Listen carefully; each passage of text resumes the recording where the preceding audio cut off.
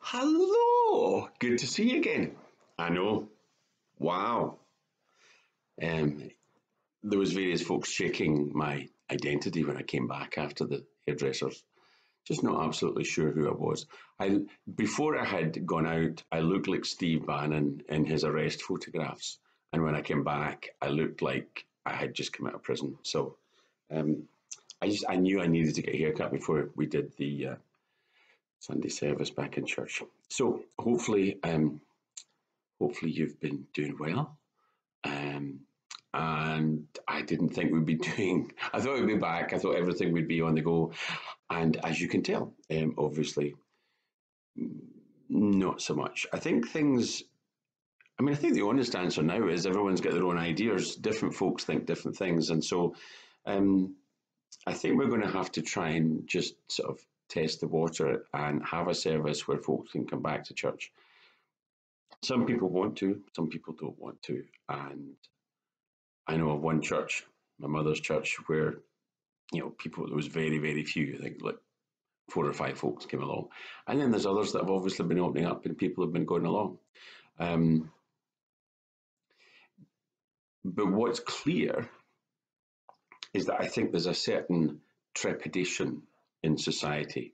Maybe it's amongst older folks more than most, as in they might be a bit more susceptible. Maybe they might have more to worry about in terms of the virus than younger people. But obviously, between weddings and house parties and what can sometimes feel like lots of young people gathering for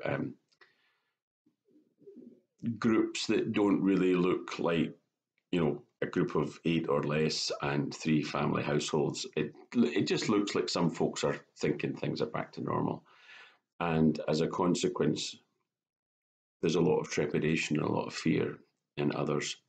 And what it struck me was that I needed to do this, that I was, the message that I needed to think about was something that I had actually done,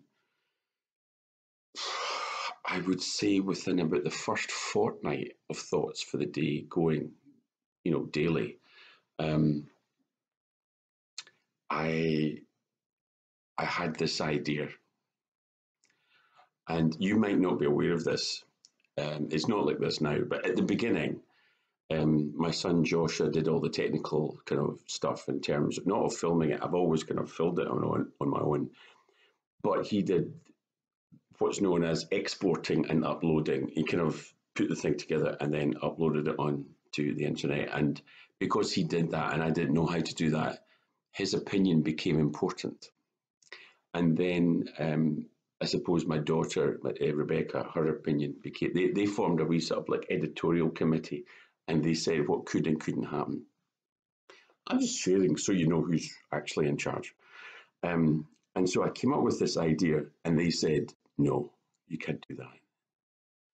Whereas now I do know how to do the uploading and I do know how to do the exporting. So I'm doing it, but I'm not telling them. It'll just be between you and me. They deemed this to be too kind of edgy, too on the border of being crass. I said, we've got this board game we've got a few like family board games. We quite like those. And we've got this board game, and I could talk about that. And they said, no, you can't do that. It's unacceptable. So here is the board. You tell me if you think this is unacceptable. We had this right from the outset, and I'm sharing it now primarily because one of the things that has become apparent is like things on Netflix, the television programs where it's things like the film is actually called Pandemic, and then there's another one called Contagion, and then there's another one called Outbreak. There's all these films that are all about global pandemics, and folks are watching them by the hundreds of thousands. And it's like, is that not a bit weird? as in we're living through one. Do we really want to watch it? My mother never really liked soap operas because it was like, why would I want to watch something that's all about everyday life? I do everyday life myself. I want to watch something completely different. I'd like to watch something where somebody, gets killed in the first 5 minutes and then Hercule Poirot solves it in the last 5 minutes. That idea. So some people clearly enjoy that kind of thing, but lots of people want to see everyday life, and that's usually soap operas. But now it's things like Contagion, Pandemic, and Outbreak. We want to know in our entertainment, we want to know stuff about pandemics. And so the thing I wanted to point out about this, which because I think it's actually this is quotes just a board game, but as you can tell, it's called Pandemic, and therefore one, it's obviously quite appropriate. But if you're into board games, you might know this is one of the first examples of a very new trend in board games. Most of you who are involved in playing board games with children are going to have the standard ones: Scrabble, Cluedo, Monopoly, and if you're really, really committed and prepared to invest the time, Risk. Those are the games where the rules change, but basically there's a number of players, and you have to be the player who wins, who beats them. So my son Joshua, who's a big board game player, he will set up in Risk in Australia or Australasia and just build and build and then destroy everybody. And the point is, you destroy everybody. And then my son Joshua, because he destroys everybody, when he plays Monopoly, he's this really kind of nice, placid, really nice person.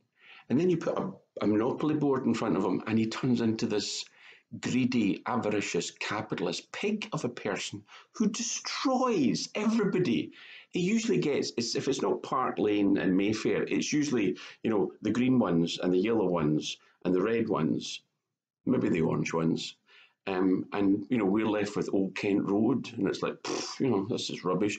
And he destroys everyone. The whole point about Pandemic is, surprise, surprise, a pandemic breaks out.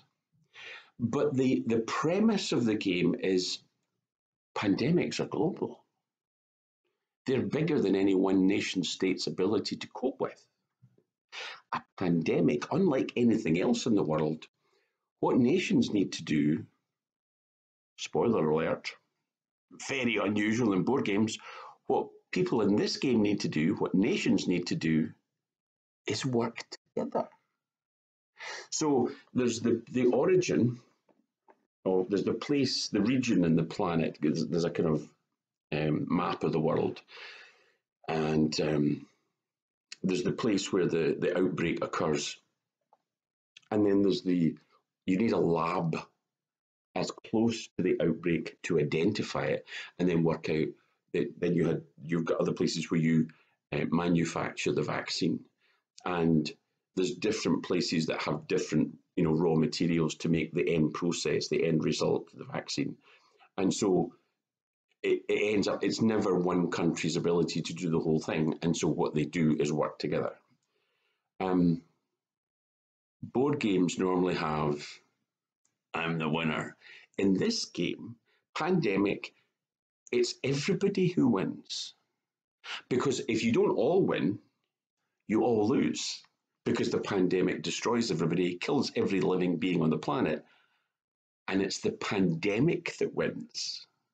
And so you have to get your head around this very unusual concept playing a board game. It is as we all work together that we get the job done.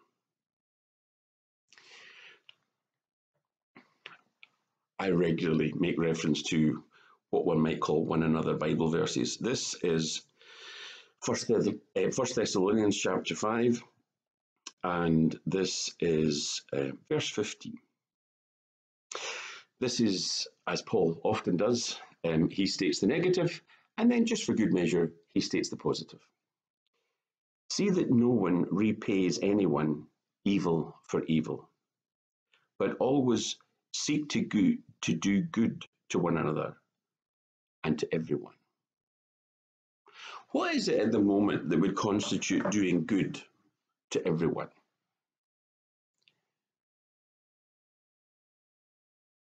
It would be, I would contend, from a Christian point of view, doing what you do in pandemic, doing what I think 1 Thessalonians chapter 5 is asking you to do. You work together, because ultimately doing this on your own, nobody on their own can beat this virus. But it is as we work together, and probably even more so now after 6 months, when we've all gone, Jinx, lockdown was really tough, but now we can ease the restrictions a wee bit. Easing the restrictions makes things, as far as I can tell, worse. There are more people frightened because they see some people essentially living without rules and just getting back to, quotes, normal. I'm not sure we're even close to getting back to normal. If it feels normal, as Nicola says, then that's probably too much. We are meant to be living our lives with the understanding that this virus is still out there and we haven't beaten it yet. We have to wear the mask. We do have to do the social distancing. We have to do all the boring stuff that we really, really wish we didn't have to do anymore. We have to not sing when we go to church, which I just find such a pain. And for all those of you who think, well, he just picks modern stuff, I really miss hymns. I really do.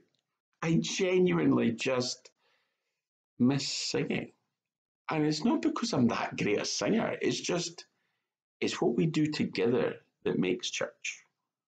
It's what we do together that beats the pandemic. And it's what we do together that makes you win in pandemic. As long as you realize if you win, it's because we all win. The main thing we have to make sure is we don't all lose. So whether it's from 1 Thessalonians chapter 5 or whether it's from a board game that weirdly gets all the players to work together, or whether it's just from the common sense recognition of what's required in the face of a pandemic, now, even if it is 6 months into this, the rules, though lockdown may have been lessened and slightly eased, the rules are still predicated on the same system. We work together to beat this. And we need to do that even more now than we did before. Let me know if you know any board games that you've been playing in this particular lockdown season, more so than normal. And let me know if you think it was right. And Joshua and Rebecca were just correct. And I should never have done a Thought for Day on pandemic because it was just too close to the bone. Either way, it's nice to see you again. And I've still got my tie on from Sunday morning in church. Either way, good to see you. Either way, remember, because I almost forgot, go with God, because I know He goes with you. Bye.